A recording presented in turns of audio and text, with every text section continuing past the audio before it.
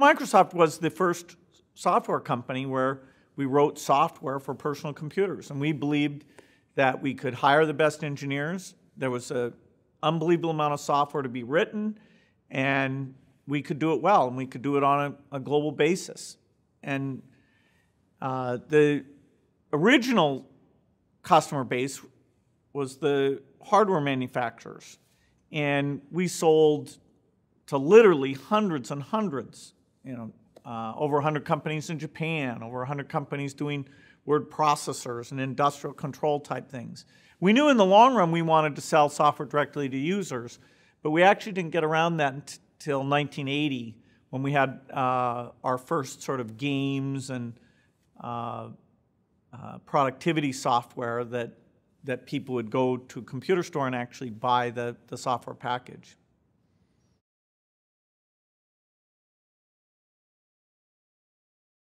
Paul Allen and I had used that phrase even before we wrote the BASIC for Microsoft.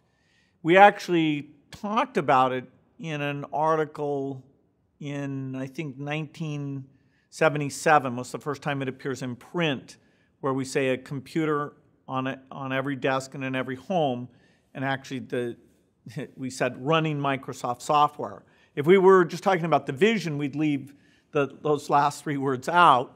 If we were talking in an internal company discussion, we'd put those words in. And it's very hard to recall how crazy and wild that was, on every desk and in every home. At the time, you have people who are very smart saying, why would somebody need a computer? Even Ken Olsen, who had run this company, Digital Equipment, who made the computer I grew up with, and that we admired both him and his company immensely, was saying that this seemed kind of a silly idea that people would want to have a computer.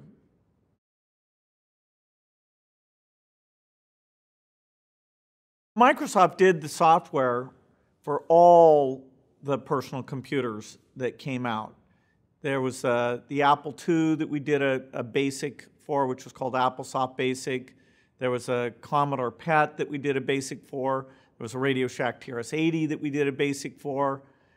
Even Atari, who initially had their own mini BASIC, ended up using our BASIC. So our BASIC was running on every single machine, including that Apple machine. And we later did a BASIC for the Macintosh. We didn't mind doing low-price contracts at the time because we always knew there'd be new versions and more software that we would do, and so it worked out well. As part of that Apple deal, I got to know Steve Wozniak, who was actually an engineer and did software programming, and a bit Steve Jobs, who later I would do a lot of work with because he was deeply involved in the Macintosh work.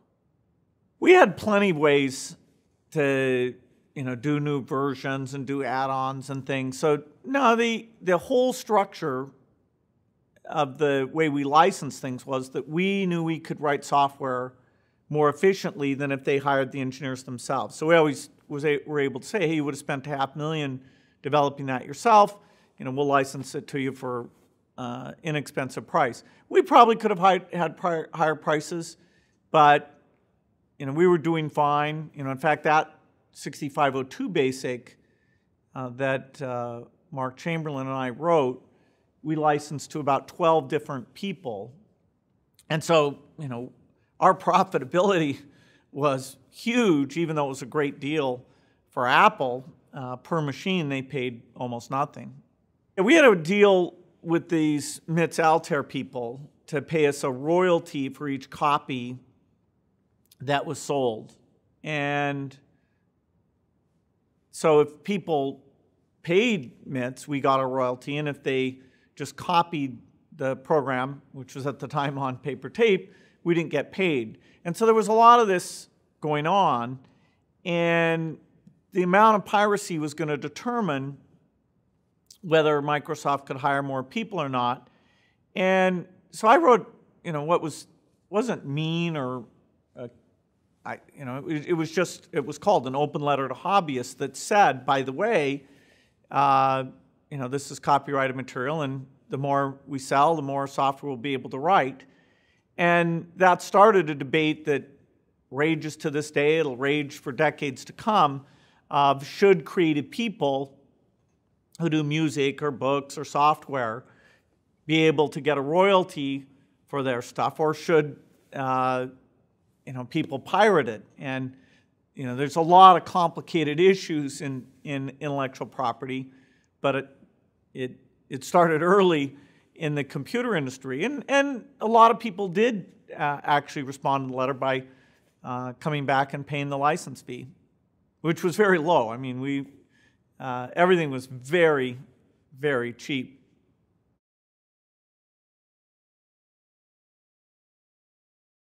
Okay, I've been talking about our BASIC and running that on a computer.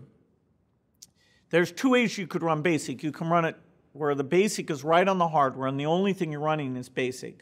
Or you can put another layer of software in between called an operating system, and it can take over some of the work, like managing the printers and things.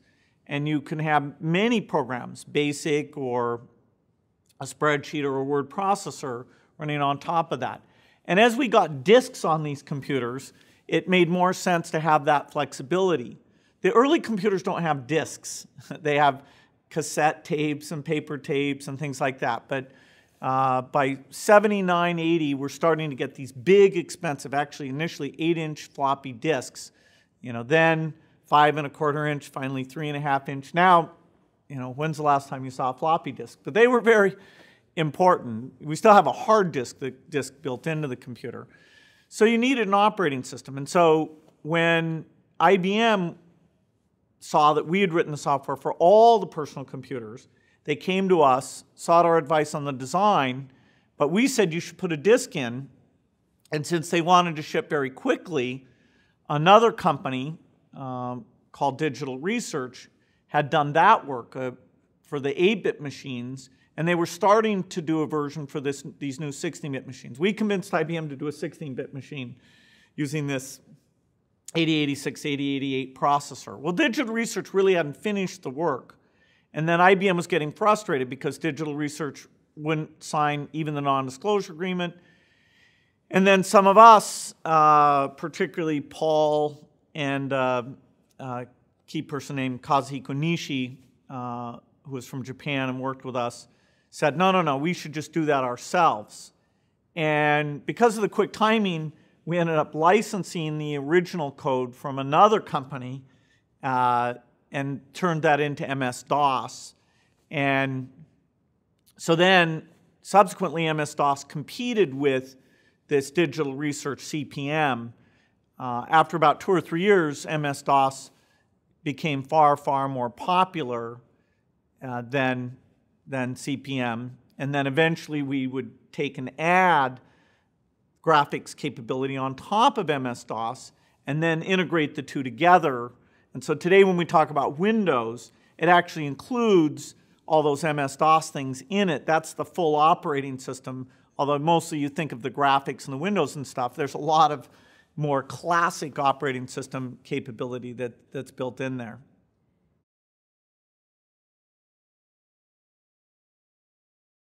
The IBM initial deal is a flat fee deal. Another flat fee deal.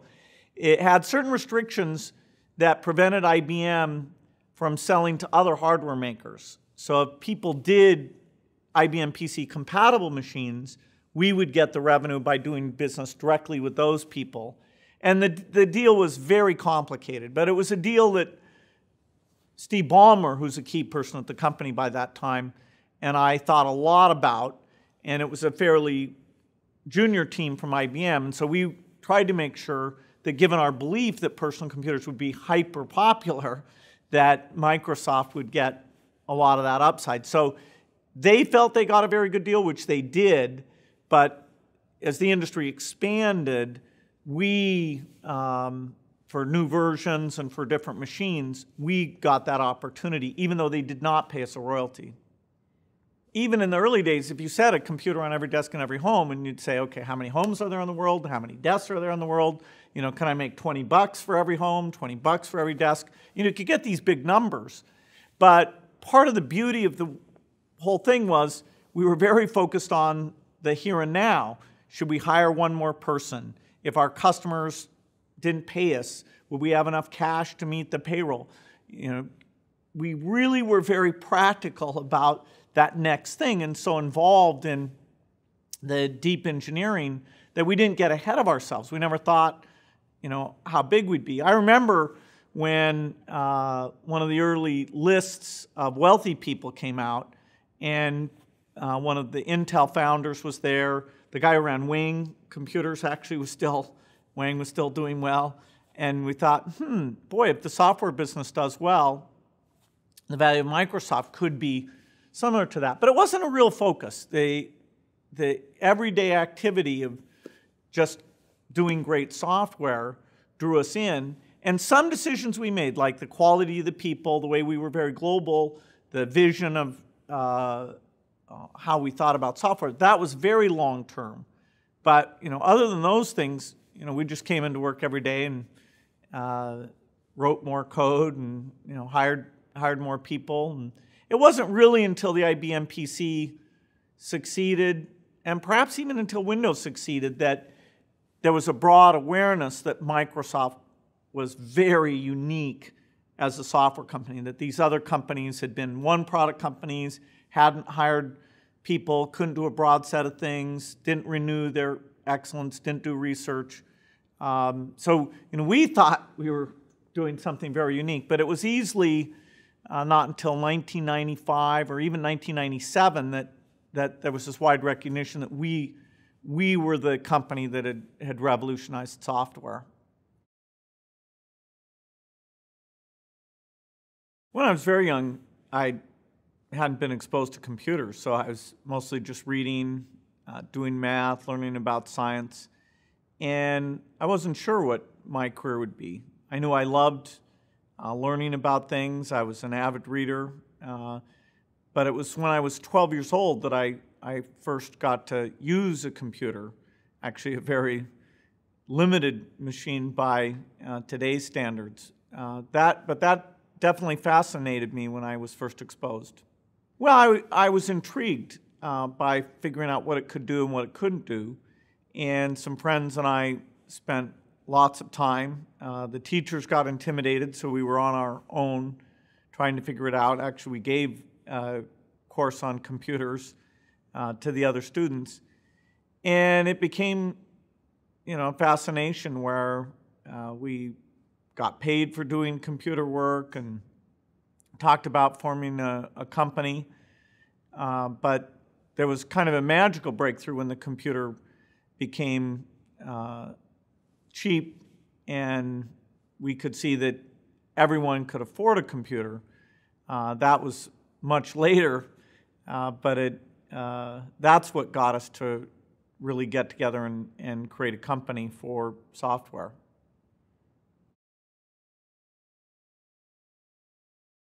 I read a lot. There were always contests at the library in the summer where, you know, if you read 10 books, you got a little gold star. If you read 20, you got like 2. And there were like 5 or 6 girls and I that would always read like 35 books, and we'd see, you know, who could do the most.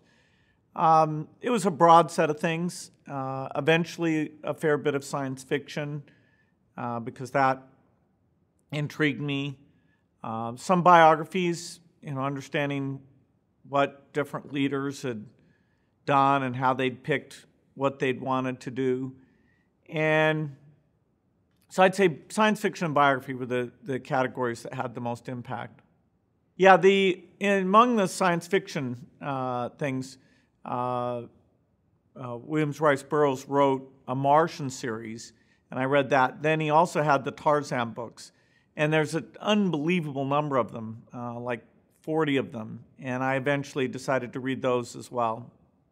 I didn't actually read Catcher in the Rye until I was 13, and you know, ever since then, I've said that's my favorite book. It's, you know, very clever. It acknowledges that young people are a little confused, but it can be smart about things and see things that adults don't really see. So I've always loved it. My second favorite book is the book by John Knowles called The Separate Peace.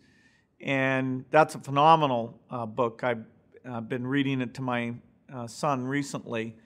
There's actually a movie made of it that's fairly good, but I'd say the book is incredibly good. That's two young boys growing up, one who is sort of intentionally trying to be good at things, and the other, Eugene, is just kind of naturally great at sports and has this wonderful energy, and they have this great friendship. And it happens to be at a time where the older boys are going off to war, and they're trying to figure out what does that mean to them. And the author talks about this period of his life as really defining the rest of his life, how he sees everything, is sort of in comparison to this period where he didn't really know where he fit in. He thought of himself as maybe too calculating. And the end of the book, which I won't spoil, is a bit of a tragedy with this friend of his.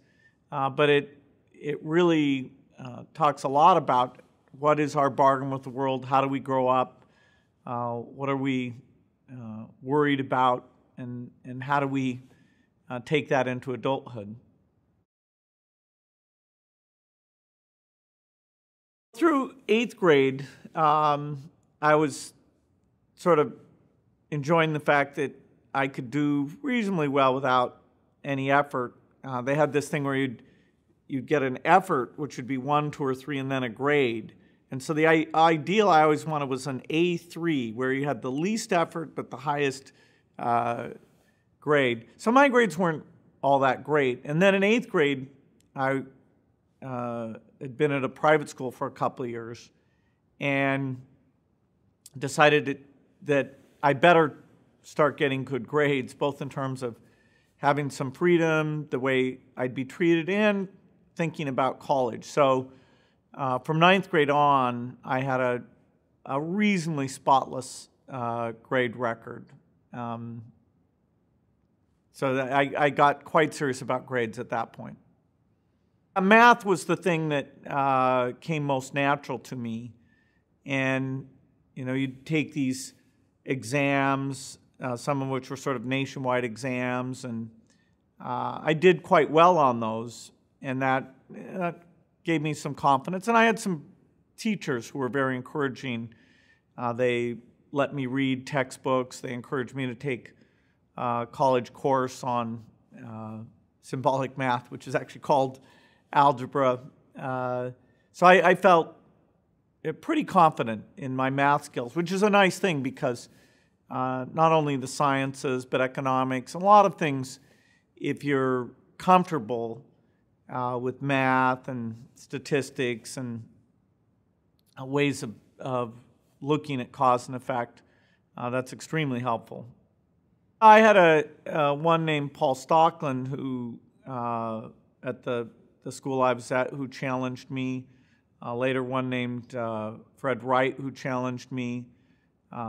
Then, I actually majored in math for the time I was at college because, it was a very interesting topic. But it was kind of a strange topic because there's not a direct career for most people in terms of being a full-time mathematician. So for all but very few people, it's a tool that you use, but probably not what you're going to spend your life working on.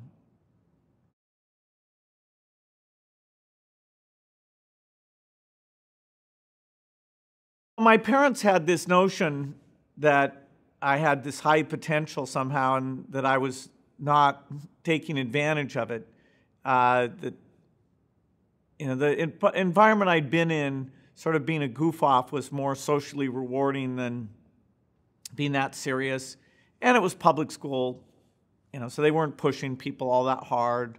You could read the textbook in the first week and, sort of there wasn't anything interesting going to happen the rest of the school year. And so they had me take an exam to go to a private school. And I thought, well, should I pass this exam or not? You could fail it and you wouldn't have to go. But that sort of violated my sense of integrity that, hey, I'm good at taking tests. I don't want to get confused about that. So I was admitted, and they encouraged me to go. It was a boys' school, reasonably strict. During the time I was there, it actually transitioned, merged with a girls' school, and stopped having uniforms, stopped calling the teachers master. So it became pretty normal. But it was a change at first.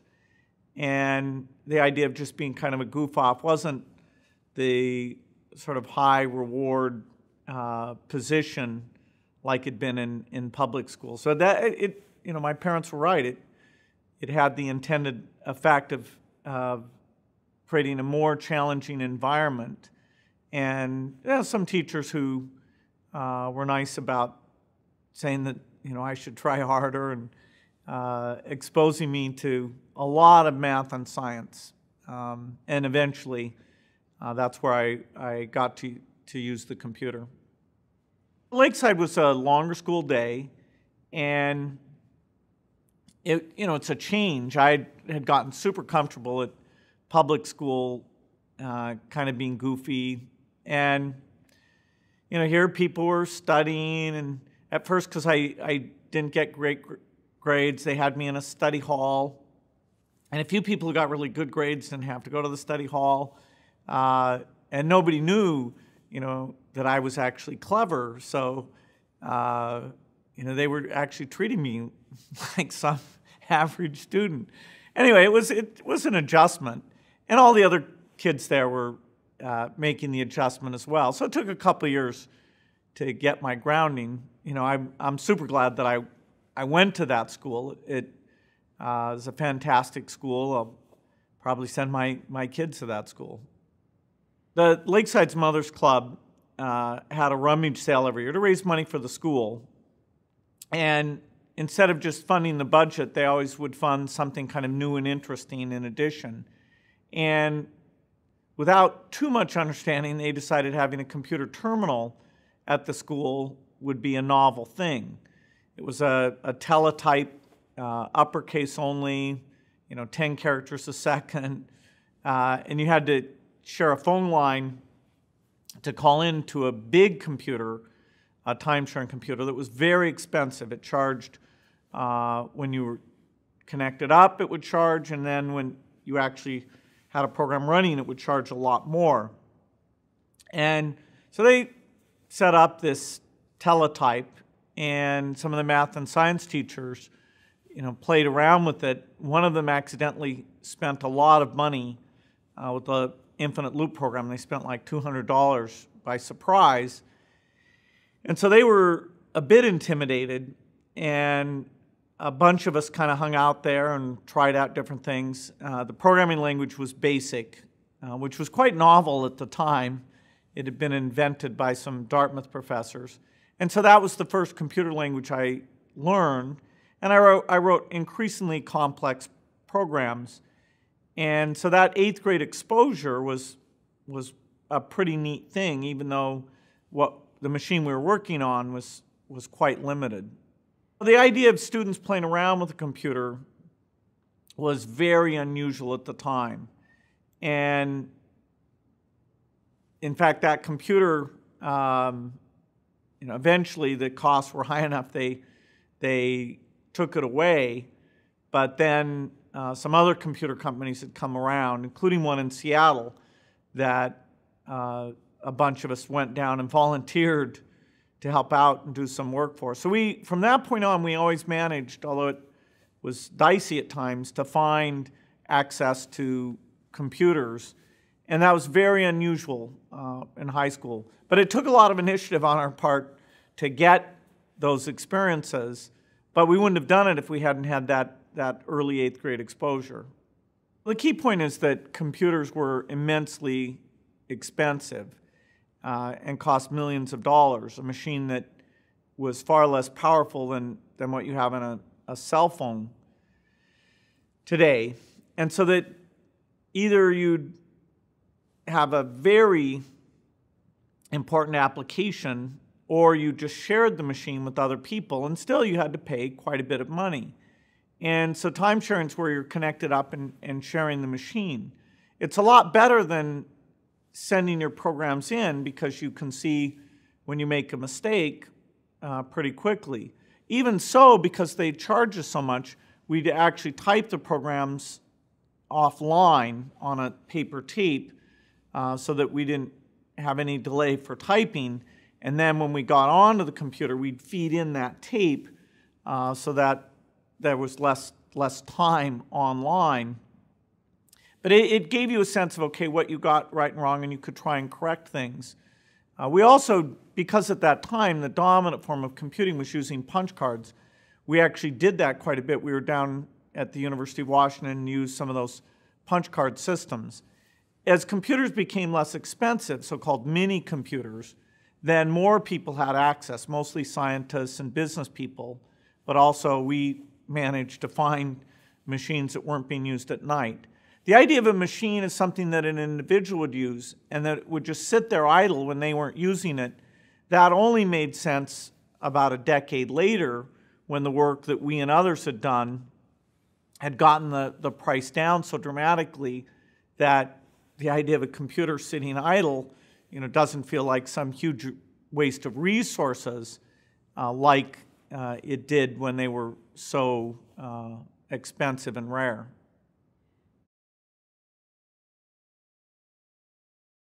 Programming is where you're describing to the machine how to do something. And so telling it how to play tic-tac-toe, telling it how to play the board game Monopoly, telling it how to convert numbers from one base to another. And the idea of, okay, there's these simple instructions, but if you put them together, then you can synthesize something quite complex. It's a fascinating kind of mathematical thing. How can you make it fast? How can you make it small? And I went through several phases of doing more complex programs where people who were great programmers would look at my work, give me feedback on it, and you can be quite a good programmer. And it was kind of such an intense activity between the age of 13 and 17 that we learned a lot. Eventually, one of the programs we took on was the idea of the scheduling of our school. When should the classes meet? Who should be in which section? So you have all these requests for people who want different classes and keeping them small and not having the teachers teach too many classes in a row. Very complex kind of software problem. And actually, when the school first asked me to do it, when I was 15, I said that I didn't know how. And they asked some adults to do it, and that didn't work. And then about a year later, I'd figured out how to do it. And so my friends and I actually did the software that did all this high school scheduling. It had some fantastic benefits to us. We got paid for doing it. It was exactly the kind of complex problem that developed my skills very well. And we got some degree of control over who was in our classes. And so it combined the best of everything. Initially, when that teletype showed up, there were probably 20 kids who sort of showed an interest. And it was confusing enough that it got winnowed down to about 8 or 9 fairly quickly who were quite serious about it. And then there were about 4 of us who were hyper serious, kind of doing it day and night. And 2 of them were 2 years older than I was, and 1 was my same age.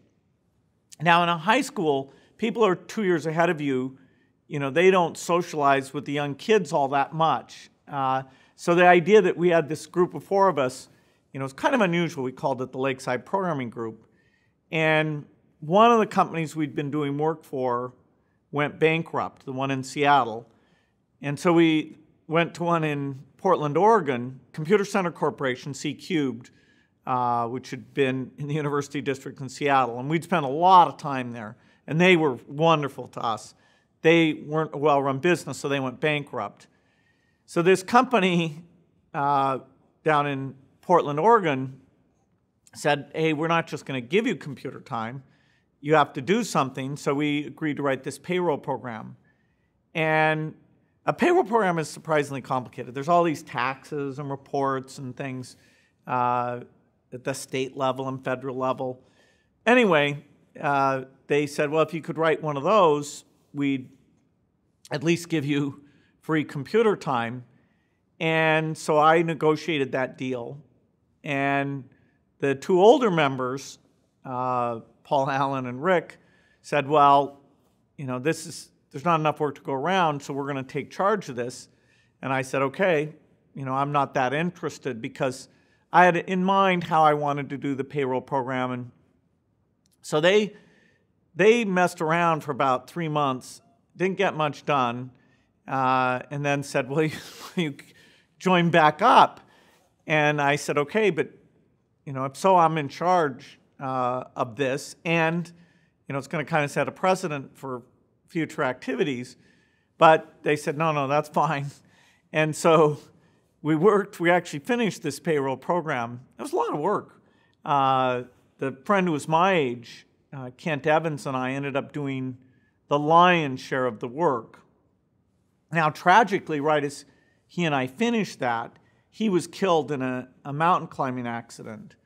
And so then there were just 3 of us left who'd been extremely involved, including Paul Allen, who was the one who was reading the magazines even more than I was. And he was the one who actually saw this computer on a chip, so-called microprocessor, in a very small, obscure article. But he saw that it would be deeply important and brought that to me in 1971.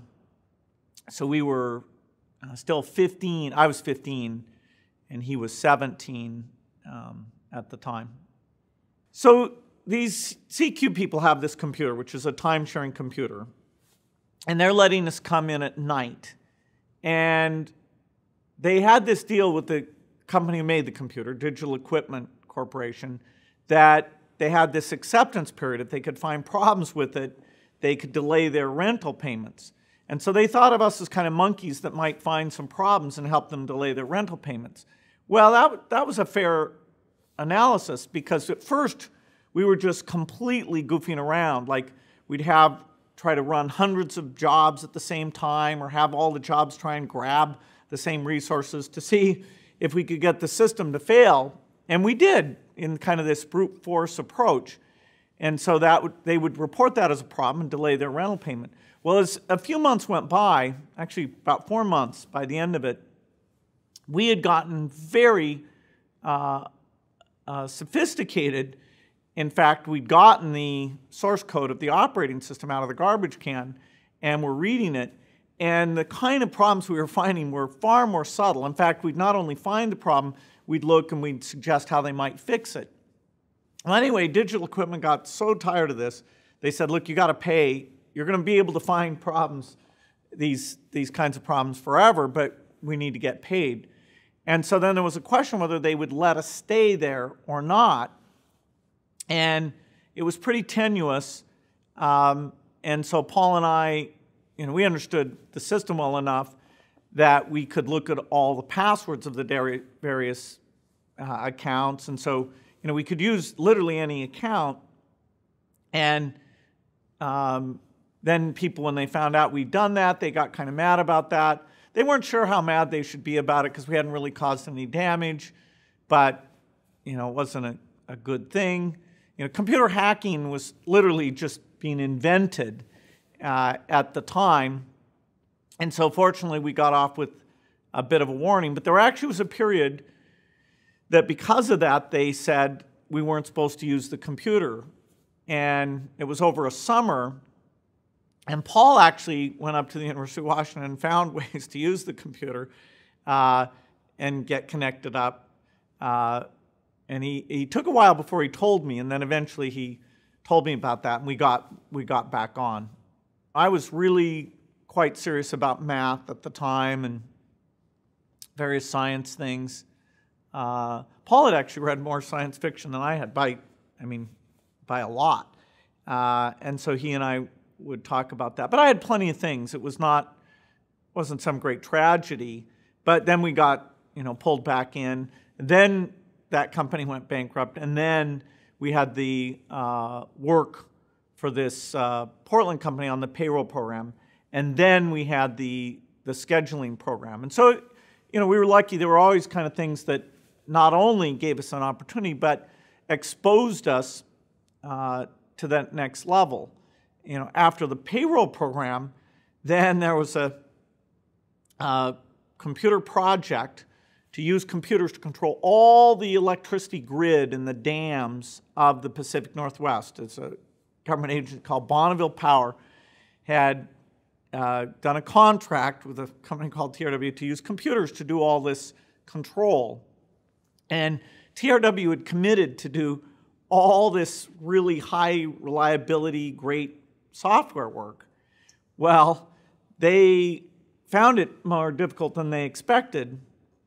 And so they were looking for people who understood these kinds of computers, which Paul Allen and I had done a lot of work on. These was the same computer that was at Computer Center Corporation and at this Portland company, Information Sciences. Anyway, so we were kind of famous, but nobody had met us because we'd filed these problem reports. And by the end of these problem reports, they were so sophisticated, it was like, who are these guys, out in Seattle telling us how to fix all this stuff? And so when TRW is saying, hey, we're desperate, find us, they're telling Digital Equipment, who makes these things, find us the best programmers. And somebody says, well, there's Gates and Allen. And somebody says, well, nobody's really met them. But yeah, but they're really good. We ought to be able to track them down. So they find us, this one guy, and we go for an interview. And these two kids show up. And when I was interviewed, I was 16 when they interviewed me. So they're like, well, we can't hire you. But then they talk to us about software, and we clearly know a lot. And when you're young and you know a lot, people don't have any kind of intermediate thing. You're either, what you're supposed to be, which is a kid who doesn't know that much, or they think, whoa, this guy's the limit. Well, we were pretty good programmers. But anyway, so we got jobs at this TRW, and that exposed me to some programmers who were way better than I was, who critiqued my work. I could look at their work. This one guy was really a phenomenal programmer, and he would just take my stuff and rip it apart, in this super constructive way. Anyway, it was a brilliant thing, and so part of my senior year and the summer before and after the senior year, Paul and I were down in Vancouver, Washington, working on this project. So it kind of took our understanding to a whole new level, and it exposed us to a bunch of people there. And Paul the whole time, ever since he'd seen that microprocessor article, was saying, there's an opportunity here. This is going to be big. We ought to think what we're going to do about this. So we kept talking about that.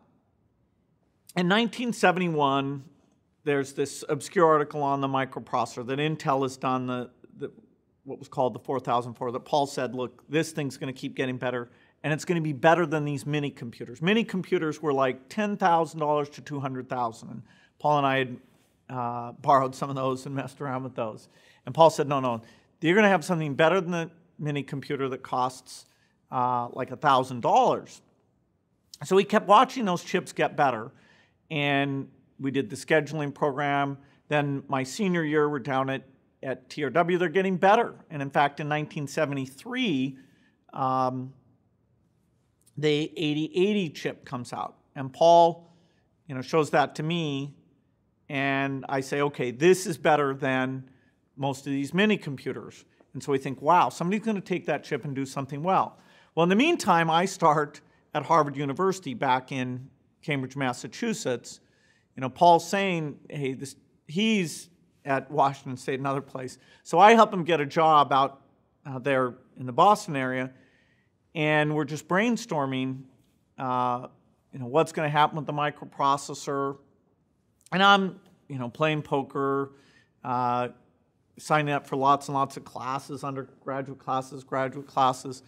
But then, finally, somebody takes the 8080 chip and creates a kit computer, and that's on the cover of the January 1975 Popular Electronics that comes out in December 1974.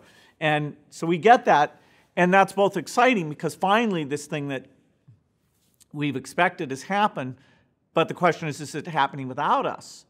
And so this company, which is in Albuquerque, New Mexico, we call them up and say, hey, we can do software for this machine. And they say, oh yeah, sure. So we very quickly work on a BASIC for this computer, which I'm well equipped to do. And Paul has had some brilliant ideas about how we'd simulate this machine because we didn't have one. And that was amazing. So we write this thing and we call them up and we say, hey, when you connect a teletype up, how do you get what's the software programming to get the characters in and get them to print them? How do you do that? The so-called input-output. And they thought, well, that's interesting. You guys may not be flaky because you're the first one who asked that question, which is, if you're going to really write the software, you eventually have to ask that question. So they give us the answer, and Paul flies out with this paper tape of the software. So I'm a student at Harvard. Paul's working at Honeywell. We spend, 6 weeks and really write this thing, which, my whole career has sort of been building up to this thing. It's probably the most fun piece of software I ever wrote. I mean, it's unbelievable because it has to be very small. There's only 4K bytes of memory. And we don't have the real machine, so you have to be very careful you get everything right. Anyway, so Paul takes it out, and these guys mostly sell kit computers. They'd only assembled a few of them, and so they got it connected up, and Paul puts it in, and it runs the first time. So when you turn a computer on, there's nothing in it. It doesn't even know how to go out to the teletype and read this paper tape that has all these funny numbers on it that are this program. So you have to put in, using the switches, a little program that's the program called the bootstrap loader that is the instructions to say, hey, go read a bunch of numbers off of this paper tape, put those into the memory, and then go run that program. So he wrote bootstrap loader literally on the plane flying there. He wrote a nice bootstrap loader. It worked just fine. Later, I wrote a really, really small one because it's a pain to have to, every time the computer's turned back on, you have to re-enter to the thing. So the less of these funny little instructions, the better. Anyway, so he wrote that, and everybody was amazed because we had to do everything totally right, how we read this instruction set manual, and they were selling these kit computers, but they'd never really seen it do anything real. And so, Paul would type in, print 2 + 2, print, and he ran programs, and it worked. The chip itself was fairly expensive. Paul and I had bought a previous chip to do a very specialized machine. We'd bought an 8008 to do a little funny program that did traffic volume printouts. But this 8080 was much better, and we'd never had one of those. So we just read the book that described how it worked, and then we made the big computer that we'd been using all those years and we're quite expert in. Paul had a really breakthrough idea of how to do this simulation thing. And so that gave us the full power of that computer to edit and debug and those things. But if we'd made any mistake in how we read this thing, that paper tape wasn't going to work at all. Anyway, so that was very exciting. And we signed a deal with them. That was called MITS, and their computer was called the Altair. And then I left Harvard University, and we started Microsoft. And so Microsoft was initially based down in Albuquerque, New Mexico. And this is 1973 when we get going.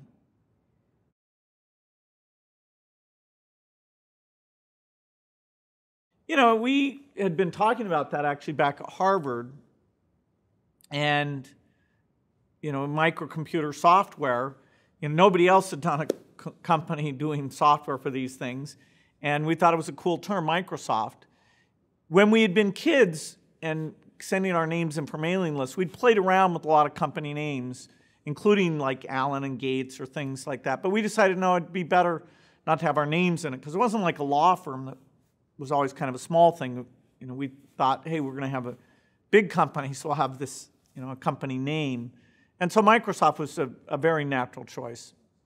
Well, Microsoft was only a few people, and we'd written this BASIC.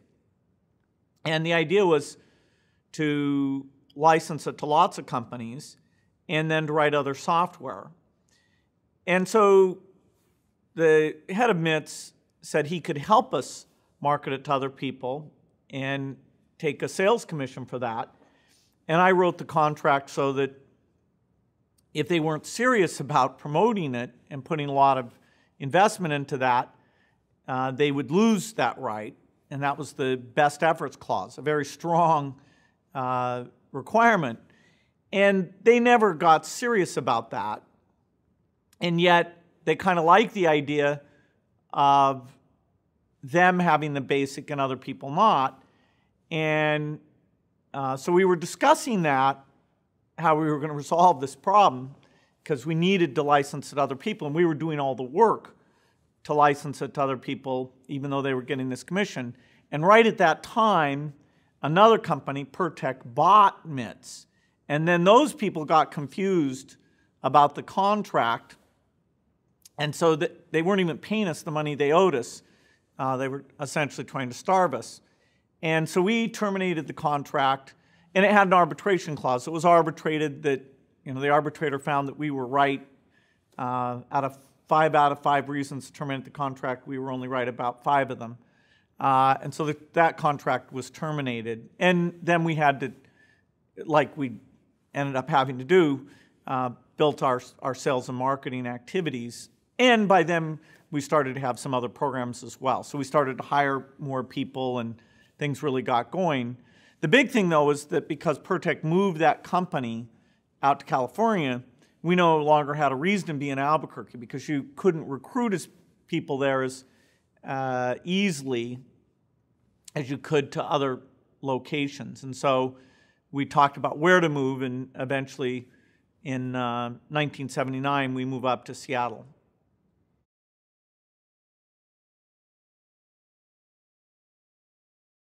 My parents had been fantastic throughout my whole student career. I mean, getting me to go to Lakeside, that my senior year at Lakeside, where I wanted to take time off and do this job at TRW, they'd been very supportive of that, letting me live down in Vancouver, Washington. I challenged them a little bit when some of my coworkers at TRW said I should skip undergraduate and just go to graduate school. And they were not enthused about that. It looked like I would have an opportunity to do that, but I didn't. I just went to Harvard. And that was another case where they were right, that socially being with other undergraduates was good. I got to take graduate courses up at MIT, and I did that to a limited degree. So I kind of had the best of both worlds. Anyway, when it came time to go on leave from Harvard, the policies of the school about if you're gone, letting you come back are incredibly generous.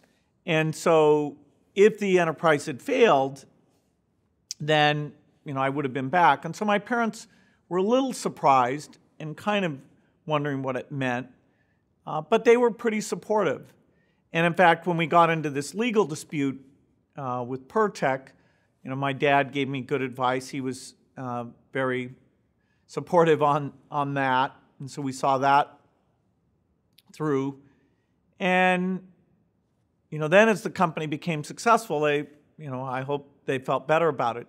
The only really bad case was if I stayed and the company was kind of mediocrely successful. If it failed, it would be okay. If it was a big success, it would be okay. And they could see I was very energized. And I thought, we needed to get in at the very beginning and not waste a year or two, which is what I had left of my undergraduate course requirements. College is amazing. There's all these smart kids sitting around. You can talk about anything. There's courses you can go to. There's tests to see if you know what you're talking about. There's nothing better than a great college four-year experience. And I would have stayed to the end if it hadn't been for the urgency. I watch lots of college lectures online now because I enjoyed that so much. So unless you have something that's really uniquely, amazingly time dependent, it's a great thing to finish the degree.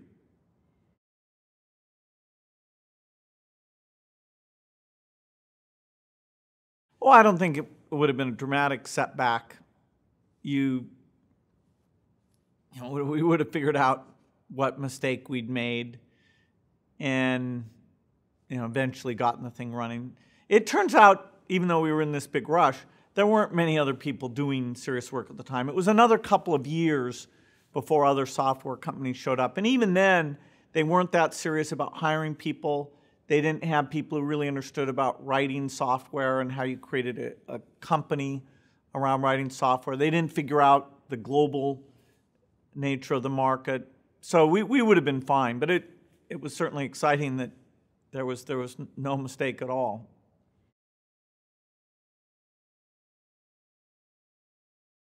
Microsoft was at the center of the personal computer revolution, in particular the creation of a software market where you went out to lots of companies and encouraged them to write software for different applications, mundane applications, wild applications. That idea that you would encourage people to be creative and build software, and there'd be a whole industry around that. Microsoft believed in that, and no one else did. And so we got that going, and that's led now to where you have all these great choices, and it just keeps getting better and better. And it's because of the volume of machines out there, it can be sold very, very inexpensively. So that whole bootstrap, getting the industry going, making it personal, making there be lots of software, that's what we are the most proud of.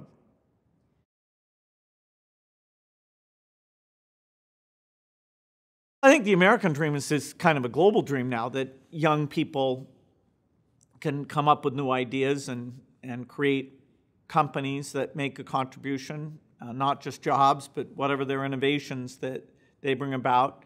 Capitalism is this unbelievable open system that if you combine it with good infrastructure, good education, the creativity that we find for people who've had those chances is always going to surprise us. It's always going to come up with new seeds, new medicines, new software, new movies, things that are make the world a better place.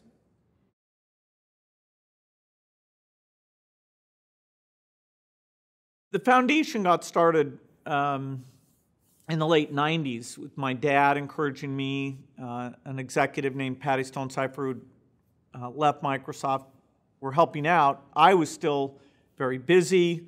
Our kids were very young, but we got going. We put computers in libraries in many different countries, including the United States. We did some scholarship things. We were learning about reproductive health and population issues, and that kept growing, and we met people who knew about vaccines, and so it was a part-time thing. Global health was a bit over half. The U.S.-focused library scholarship education work was over a quarter. And there was a final piece that relates to other things to help the poorest other than just health things like finance and savings. And it grew. And then I saw that I could make a unique contribution there and created a transition plan that was 4 years in the making.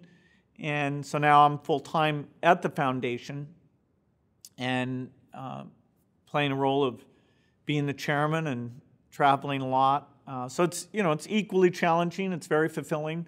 It's taking these resources that I'm lucky enough to have because of the success of Microsoft and giving those back to the society in a way that can have the biggest impact. We need new vaccines. We need cheap vaccines. We need vaccines that are easy to deliver even in the poorest places where something like having refrigerators is tough to do. And it does connect to my experience at Microsoft of finding great scientists, making sure they understand the problems that are important, getting them focused on those things, having milestones, even if there's setbacks, making sure if there's possibility still there that they get the proper backing. This is something that governments don't do much of. They fund a lot of the great delivery.